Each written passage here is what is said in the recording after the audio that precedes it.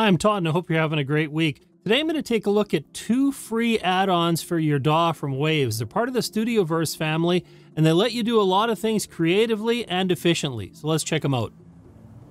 So first we'll take a look at StudioVerse instruments, and what this is a rack that allows you to add a variety of instruments and effects that all have their own GUI, and you can add them all up into essentially one space or one slot that you can save.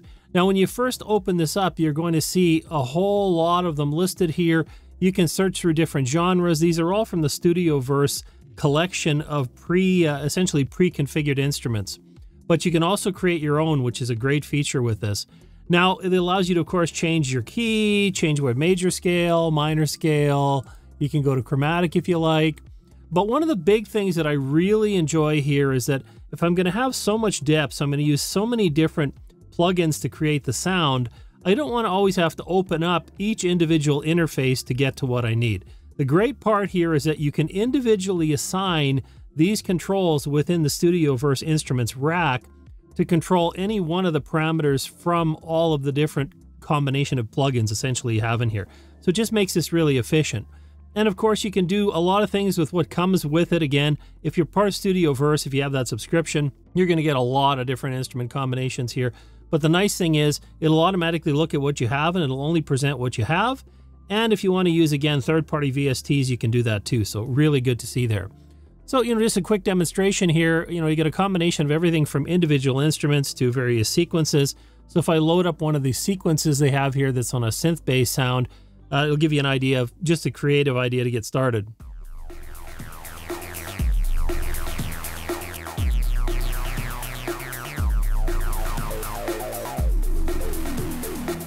You see, in this case, we have a lot of pre-sequenced information going on. There's a lot of depth here. All of these GUIs would need to be looked at individually to make changes.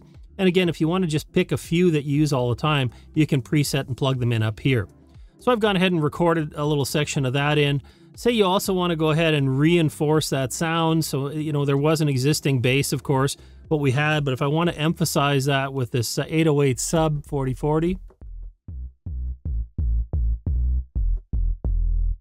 just to give it some more punch in some areas, I've done that. And really, it's endless here. You can choose a lot of different sounds. You have individual kind of instruments here. Don't all have to be sequences for sure. Give you an idea.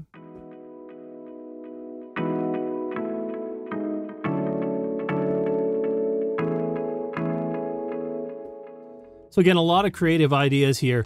So I made a quick recording of 4 just from the presets included here. Done nothing other than use 3 chords, and here's what I got.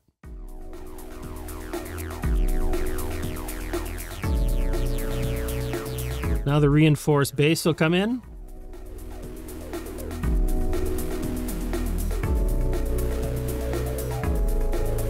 And so really just by picking 4 presets from the StudioVerse library, I was able to just create a quick little background sequence here. Really took no time at all to put this together.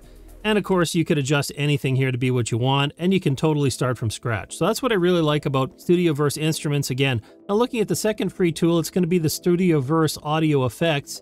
When I bring it up here, what you have is a rack, again, where you can insert VST plugins. Now you can use all the Waves plugins you have, but also any VST3 compatible plugins that work with your DAW or your system, of course. And so you'll see I have a lot of different manufacturers here. I can pull up just about anything that I want and add it to the chain. So whether you want to create a vocal chain or a mix bus processing, you can have those all in here and you can save them as presets. Now, of course, you also see Waves is providing many combinations here of things that have been pre-done by some of their artists that are related to them. You can experiment with those. Certainly, the more the merrier, if you will. But it's only going to present what's available to you. So I really like that. But of course, you can also take some of the simpler ones too. One I found here, for example, is this FX menu that just gives you some basic controls here, as well as a parallel split option. So, again, the sky is the limit here. What you want to do with this, you might want to choose a mix bus that someone else has created. And again, that's all fine, or you create your own. But just like instruments, the big thing here is that you get these individual controls.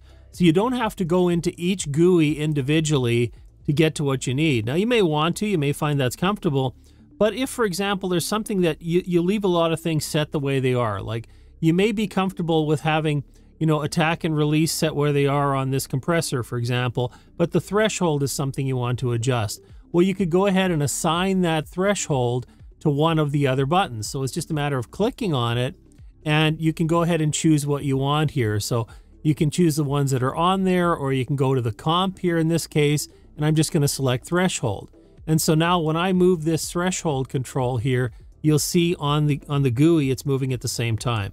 So again, that's similar in both the audio effects rack we have here and in instruments. So for me, that's one of the really big upgrades that's been provided here. I did a video on this when it was back in its studio rack form for OBS, where you could use VST3 plugins in OBS Studio, and I thought that was a great feature to have. Well, now that they've updated it with these individualized controls, so I don't have to go into each GUI at the same, all at the same time, that's a big improvement. Now that we've had a look at these two plugins, I'll give you my final thoughts. And first of all, I've always had a plus and minus relationship with rack-style plugins. In one hand, they let you put everything all together, save presets. It makes it really efficient to recall chains you use all the time. But on the other side, if you just look at all the plugins listed individually on your DAW screen, it makes it easier sometimes to find exactly where you have everything. Now again, this is a matter of workflow, so whatever works best for you. But one of the things I really like about these two new versions of StudioVerse is the individual controls that allow you to pre-assign them to the various plugins in the chain. So if you have 5 or 6 plugins, or maybe 10 or 20, you're not going to have to go through each one to find one control you want to make a small adjustment with. And in terms of the instruments, same thing. If I'm going to use a whole mashup of different MIDI instruments and effects, arpeggiators, etc., to create a sound, this way I can control the parameters I want without having to switch between each interface. So I kind of really like that about this option. And of course, being free and allowing it to work with all VST3 plugins that are supported by your OS and your DAW, this really kind of makes a lot of sense to me. So I would recommend go ahead and checking them out. They may help your workflow, and they certainly are an efficient option for a lot of the things that I do. And finally, I really do appreciate you joining me today. I hope you found this video interesting or helpful in some way. Take care, and I'll see you next time.